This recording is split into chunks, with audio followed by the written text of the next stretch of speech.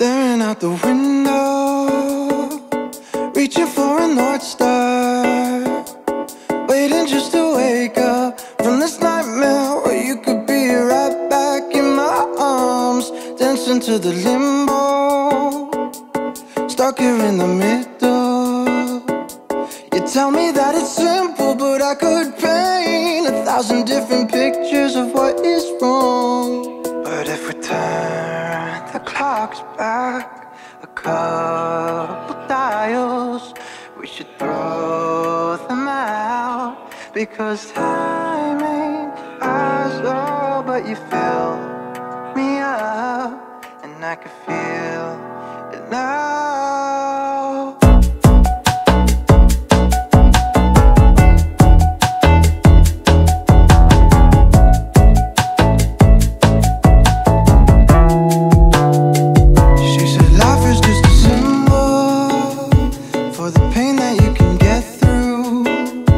Like a camel through the needle, everyday people are just 1,000 versions of who they were. So love me like we're equal, 'cause if there is no sequel, I'd rather live in peaceful understanding that we believed our every single word. If we turn the clocks back a couple dials, we should throw them out, because time ain't ours, oh. Burn these blocks down a couple miles, we could build them up until the sky was as old. Guys, I finished watching Heartstopper for the second time and I love it so much, and I just saw that it got renewed for 2 more seasons and I'm so excited. I cannot wait to have at least 2 more seasons of these characters.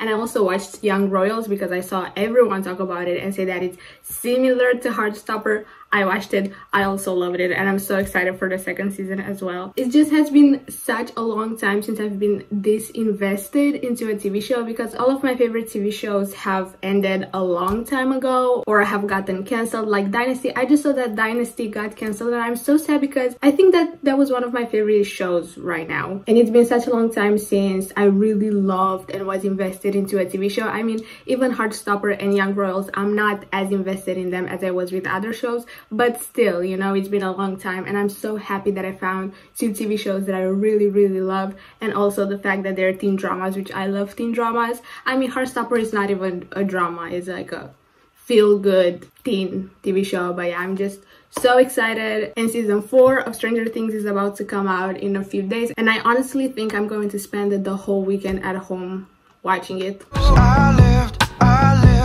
100 years of solitude with you, and never questioned what gives anyone the right to believe these superstitions outside of human intuition. 'Cause tonight it's enough for me to know that you and I exist inside this paradise. And if we turn the clocks back a couple dials, we should throw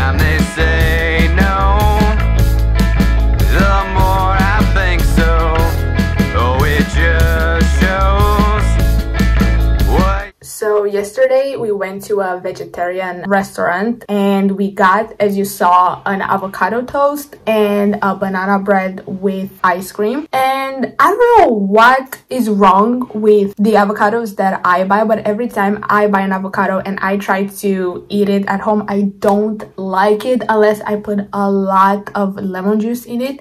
But this time at the restaurant, it was actually pretty good. It was a lot of avocado on the toast and very little lemon juice, I suppose, but it tasted much better than at home, so that was nice. And the banana bread, which was vegan, it was okay, but the original one is still better, you know. And then we drove around and we ended up in Vama Veche, which is like a beach spot slash, I don't know if I would call it resort. It's just like a beach where there are a lot of parties in the summer. And yeah, we stayed there for like an hour. I didn't vlog too much yesterday, I'm sorry, but yeah, we didn't stay there much. And then I came home and I finished Stranger Things at like 2 a.m. No words. I don't even know what to say about Stranger Things. I was not expecting that plot twist at all. You can't control